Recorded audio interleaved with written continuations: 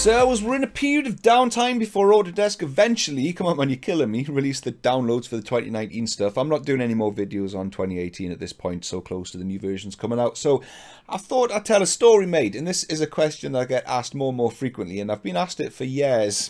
That's, where's the SolidWorks stuff at? Why don't you do any SolidWorks stuff? And it is a good question. It's a good question because SolidWorks, whether you think it's better or not than Inventor, and people have got strong opinions on that, what's not arguable is that SolidWorks is a competitor to Inventor. It's a choice between SolidWorks and Inventor when either you're a student or when you're starting up a new business. Because whether you think one or the other is better than the other, it is a fact that they are in direct competition with each other. When they were both perpetual licenses, SolidWorks was roughly the same price as Inventor. Within tolerance, they've got roughly the same feature set, they do the same thing, and they're aimed at the exact same market, the manufacturing market, and they're 3D parametric modelers. They are in direct competition with each other, that's a fact. I've worked in an Autodesk reseller for many, many, many years, and we were up against SolidWorks in many of the deals that we were trying to close. It's a good question. Why don't I look at SolidWorks? And there's a good answer to it. It's a two-part answer, and I've alluded to half of the answer already in the title of the video, and that it's SolidWorks' fault, and that's true. But I've got mixed feelings on it, and I'll explain that in a little bit. But I just thought I'd give that introduction, just in case there's anyone out there who's not familiar with SolidWorks. I would assume most people are at this point. SolidWorks is more recognized as a brand than Inventor. I don't know why that is. Maybe it's because it's been around longer. The name is more recognizable. Maybe they've had TV commercials in the past, which has made the name mainstream. I don't know. But SolidWorks, the name is more affiliated with 3D, the same way that AutoCAD is with 2D in the mainstream. So why don't I look at SolidWorks? What's the deal with that then, mate? Right, the first part of the answer is pretty simple and straightforward, and that is I've never had any exposure to SolidWorks at all throughout my entire working career. And the reason for that is kind of circumstantial, kind of not really my fault, but it's just one of those things that's just panned out that way. So when I left school and got a job, it was using AutoCAD in an engineering company, and this was before the 3D. It was, I think it might have even been before SolidWorks became mainstream, but it was just 2D at the time. So I was on AutoCAD for about 4 or 5 years, and then I left that company to join an Autodesk reseller. An Autodesk reseller, and I'm going to use a car analogy because it's pretty similar. Autodesk and SolidWorks are competitors, like for example a BMW 3 Series is a competitor to a Mercedes C-Class. Same kind of car, same kind of price, aimed at the same kind of person, but the cars have got their own pros and cons. So it's actually a pretty good analogy. So an Autodesk reseller, which is where I joined, is like a car dealership. It's like a car franchise. Car franchise, a dealership, is not owned by BMW, for example. They license out the franchise to the dealership, and then the dealership have got their own profit and loss. They buy the cars from BMW and sell them for a profit. And in the same way that that franchise can only talk about BMW and sell BMW cars, an Autodesk reseller is like an Autodesk franchise. They only sell Autodesk products. They only train Autodesk products. They might decide to specialize in a few other bits and pieces, but generally, back in the day, most Autodesk resellers were just Autodesk specialized and focused, and that was it. And that was the case for me. So when I was in the Autodesk reseller, I only worked with, trained, supported, and had any interaction with Autodesk software, mostly Inventor and Vault. I was going out and doing loads and loads and loads of demonstrations on Inventor, doing pre-sales product presentations with a projector, you know, in the salesman, you go out and you blah, blah, blah in the boardroom to try and sell Inventor. And we were always up against SolidWorks. SolidWorks were either in before us or coming in afterwards to try and swipe the deal, or, you know, that's where the competition aspect came into it. But I never had the chance, nor the time, nor the opportunity to actually get SolidWorks, look at it, test it out, and see what it was all about. And the entirety of my working day, I was expected to just specialize in Autodesk stuff. And that was 10 years of that, pretty much. After the 10 years, when I left the reseller channel, I moved into the real world, into industry. And because of the 10 years that I had working in the reseller, that extensive experience in working with Inventor and Vault got me a job working in a customer site who were an Autodesk customer. And typically, this sounds a little bit patronizing, sorry about it, but in the real world, a customer tends to work with just one supplier's tools. It's very rare that you'll get a company that internally will use Inventor and SolidWorks, for example. It's very rare. It can happen, but it's very rare. A site tends to be an Autodesk site or a SolidWorks site or a Pro Engineer site, and then that's what they stick with. It's difficult to swap platforms, very, very difficult. Even though the company will say, oh, you know, the tools are all the same, you know, skills are transferable, they are to a certain extent, but there's still a big learning curve. So it's not normal to have different 3D tools in one site.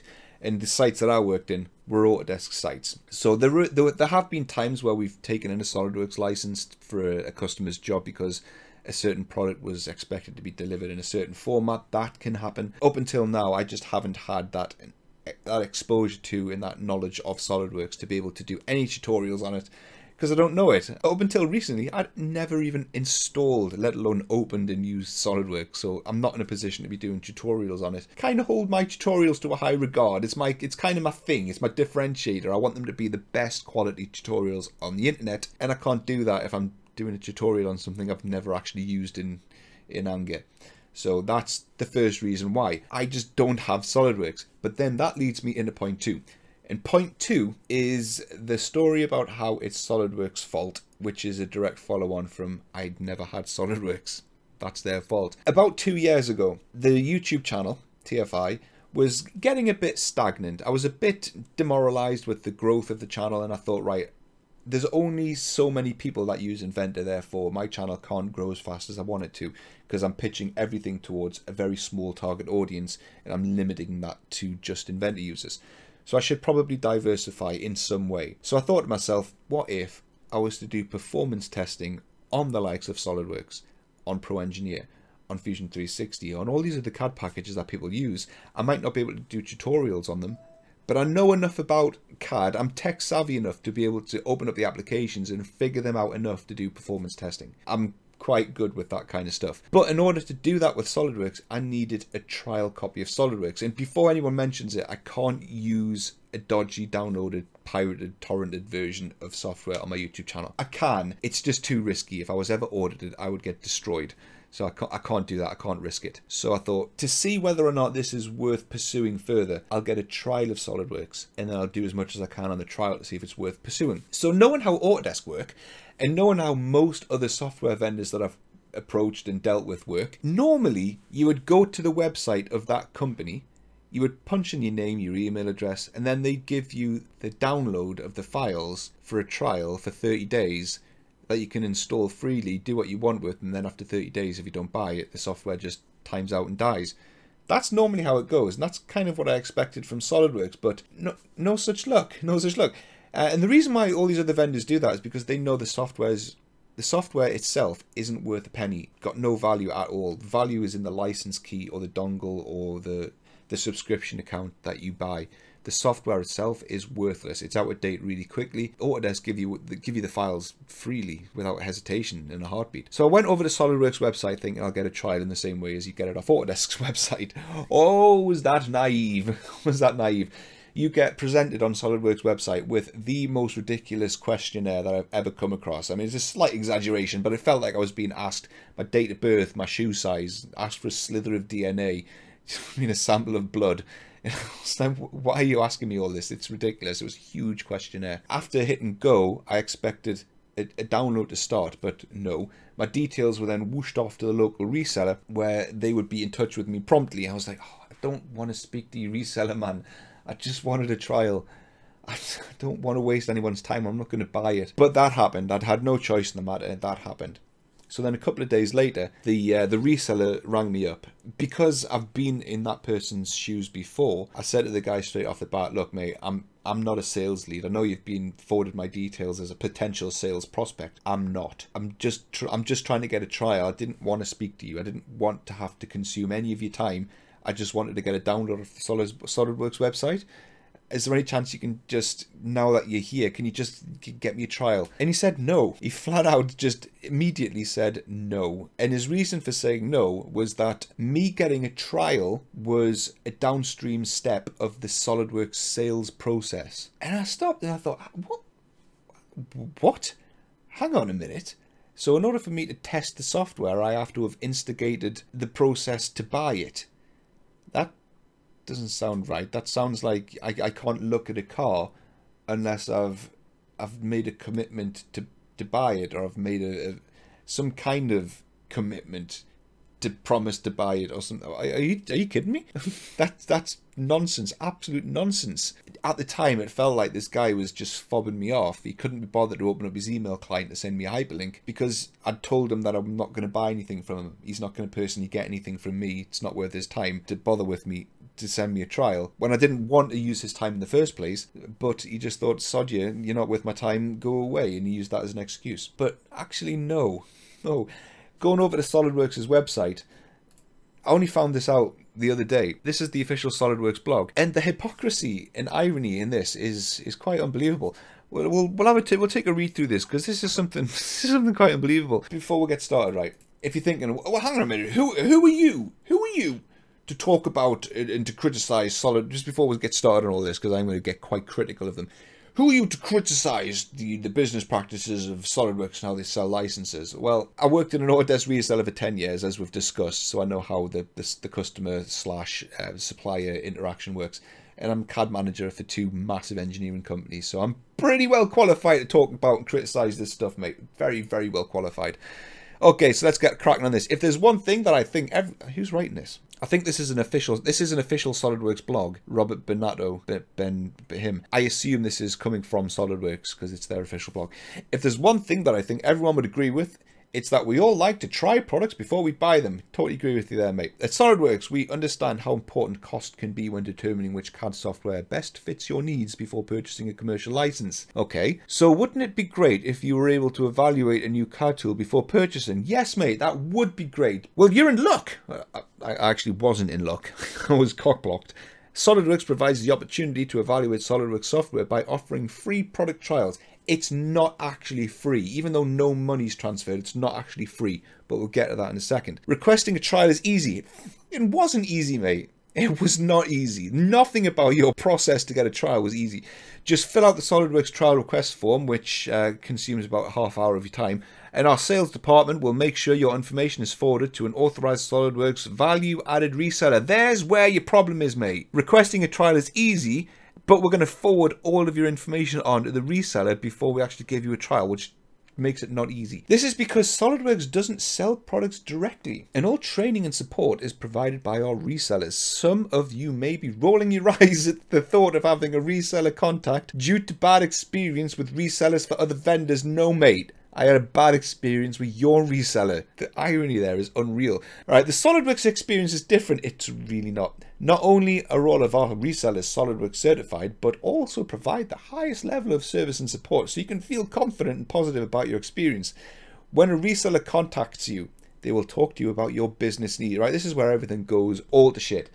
They will talk to you about your business, your needs, your plans for the future. When you're ready, they will put together a proposal for you and schedule a demo in your office.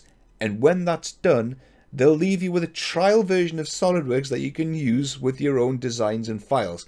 That immediately makes this not free, because the moment that I have to get on the phone to you lot, talk about it, tell you a story, bring you guys in, schedule a meeting for 2 hours, that's 2 hours of my time, that's 2 hours of the team who are tied up in a meeting just to get a trial. That's not free. People's time is money. So no, it's not free. And then the inevitable, after all this is done and you guys have left the building, the inevitable bombardment of phone calls from salespeople. Have you made a decision yet? What have I got to do to close the deal? Have you made a decision? Has it got the director's approval yet? Is there anything more I can do? How do you think about this? What do you think about the proposal? Ring, ring, ring, ring, ring. All, every day until I make a decision. Everything that I really don't need. And that makes Solidworks not different to anybody else, I'm afraid. Sorry to burst your bubble. I know this article is pretty old, right? This is from back in 2013. But I tried to get a trial roughly 15, 16 months ago, roughly. So it hasn't changed too much. So in order to get a trial, you have to bring in the Solidworks technical team who will give you a demo, consume your time, and then give you a trial. And by that point, you are firmly within their tentacles of trying to get a sale out of you. And I can kind of see why they do this. They could make the argument, right? I know I'm waffling here, but it is story time. They could make the argument that we don't want to give somebody a trial of Solidworks, leave it with them, not have any contact with them.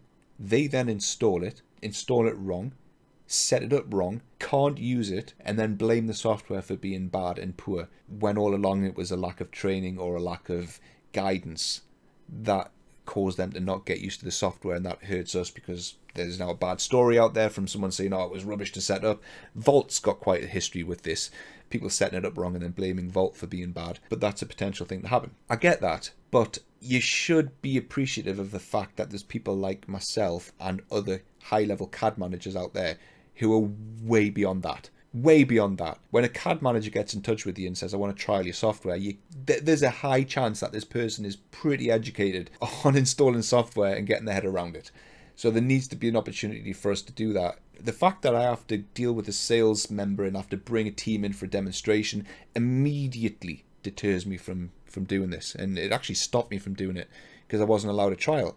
This is the reason why I was denied a trial of SolidWorks, because I openly said I'm not going to buy it. Now you could argue this is all subjective, arguably arrogant and egotistical. I didn't mention my YouTube name. I didn't mention the channel's name. At the time, the channel is still small. Let's make no bones about it. But I did say, look, it's being asked for. All I want is a trial because I want to create YouTube videos about SolidWorks performance testing. It's to promote SolidWorks in some way, shape or form. Didn't mention the YouTube name. I didn't mention my name, but it didn't make any difference. The guy couldn't really see past making a sale and not making a sale. It was just a case of, I don't care what you're saying. Doesn't matter what the downstream benefits potentially could be for us. You're not getting one. You're not getting one. So yeah, unfortunately, product trials are only available for commercial customers. So if you're a student, you won't be able to take advantage of this offer. But that doesn't mean we're not thinking about you. We're still thinking about making money off you still. If you're currently attending a secondary school or university, you're eligible to buy. You don't get free student. Okay. A 1-year license of SolidWorks Student Edition at the fraction of a commercial license. It includes everything you would get in SolidWorks Premium, blah, blah, blah, blah, blah, yakety schmackety. That's another reason why I haven't done any SolidWorks content. I tried to get a trial for the channel and SolidWorks said no. And after this reseller said no, I kind of just gave up at that point. I thought, I don't need this, right? I don't need to have SolidWorks content on my channel, and SolidWorks doesn't need me. They're doing just fine. They're not losing out here at all. But we could have had a pretty decent relationship. We could have had a good relationship between me and the reseller that got in touch with me, who I'm not going to name because technically they didn't do anything wrong. The salesman was a bit archaic, a bit short-sighted by not looking at it as a good opportunity. It could have been a good opportunity for the both of us. It's small time. It could. You never know. You never know what could have happened from that. But I was denied the trial. SolidWorks just didn't happen at that point. Didn't give me a trial because I said I wasn't going to buy it. I thought I was being quite decent and being open and honest. I didn't pretend to be a sales lead. Openly said to the guy, I'm not going to buy it. So all I want is a copy of the files. I know they're worthless. I know you don't even host them, but I just wanted the files. And they said no. I assume that this is SolidWorks' policy globally. It's on their website and this is something that they do on a regular basis. I'm quite shocked at that actually after seeing this. I'm used to the way Autodesk do it, and that's just to give anyone a trial in a heartbeat. But SolidWorks is obviously a little bit different. I understand the reasons for doing this, but it's a little bit curious, and it's don't get me wrong, they're doing just fine. So any criticism I level at this is kind of meaningless because they're doing just fine. It's just a very archaic, old school way of approaching things. But never mind, that's it. That's why I don't use SolidWorks. I can't get a trial. Thank you for the offer, but I don't want a downloaded, pirated copy sent over to me, if you don't mind. The only reason and the only way I'd ever put SolidWorks content on the channel is if SolidWorks were to reach out and say, hey, here's a license, or here's a trial, or whatever. And I can't use downloaded hooky dodgy licenses. Okay, I think I'll wrap it on the head there, mate. That's the reason why I don't use SolidWorks. It might change in the future. It depends entirely on whether or not they want to work with me or not. I don't know. But thank you very much. I'll see you in the next one. Toodles.